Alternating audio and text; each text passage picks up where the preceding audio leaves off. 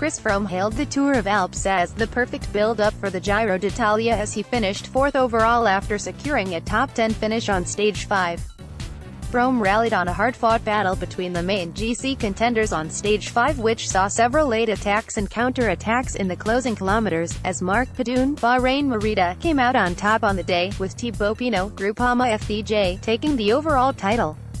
Racing into the finish in Innsbruck, the same course that will stage the 2018 World Championships, Kenny Elissonde helped bring back a three-man break of Pinot, Miguel Angel Lopez Astana, and Domenico Pozzovivo, Bahrain Merida, before Padun timed his counter to perfection.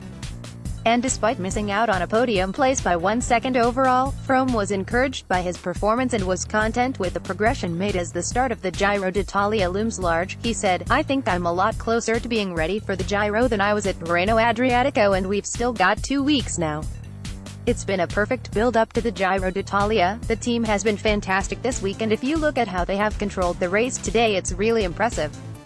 The break had over 10 minutes at one point, and in 40 kilometers we brought it to under a minute. It's really going to give us an indication of who's in good shape ahead of the Giro, and the team will be selected in the next week or so.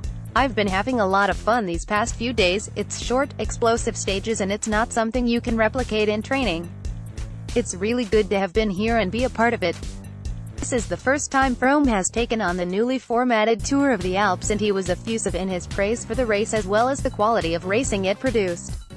He continued, "I've been having a lot of fun these past few days. It's short, explosive stages, and it's not something you can replicate in training.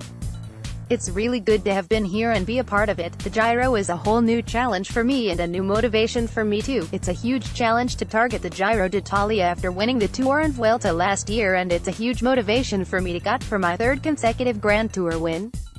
Froome praised the team's efforts on the final stage of Tour of the Alps. For Froome, it was the first time he was able to measure his preparations against some of his Giro rivals, but doesn't think it is possible to gauge their form from this week's action. He said, "I don't think we can read too much into Tour of the Alps, as some guys won't have been at 100% at this race but probably will be a lot better at the Giro, for sure. Thibault is in great shape. Pozzovivo is in great shape, and Aru is not far off. Lopez is looking great, and it's a little bit of a taster for what's to come." Sport director Nico Portal was pleased with the team's display, echoed Froome's sentiment on the race's suitability for preparation, and singled out Elissonde for particular praise. "The team was brilliant. The key to this race was to be committed. Never mind if you were only at 80% of your top shape, and everyone give 100% every day. It's been a really good week, short stages, and it's been super punchy each day.